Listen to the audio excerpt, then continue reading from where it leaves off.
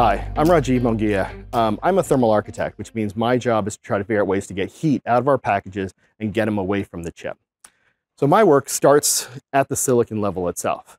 The first thing that we try to do is we work with our architects, we work with the silicon designers to try to find ways to design the IP blocks, the chiplets, the package itself, so that we make sure that the heat doesn't stack on top of each other, get too close to each other, and create these very intense hotspots on the package.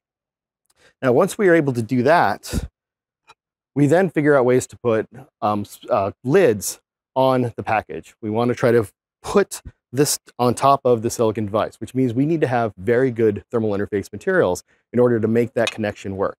We have some of the best thermal interface materials in the industry for LGA packages, ball grid array packages, anything that you can imagine.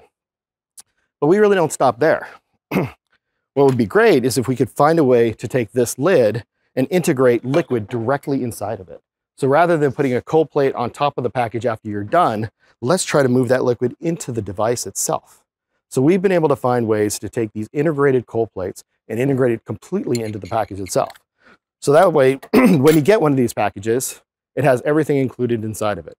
You have the silicon, the thermal interface material, and this integrated cold plate.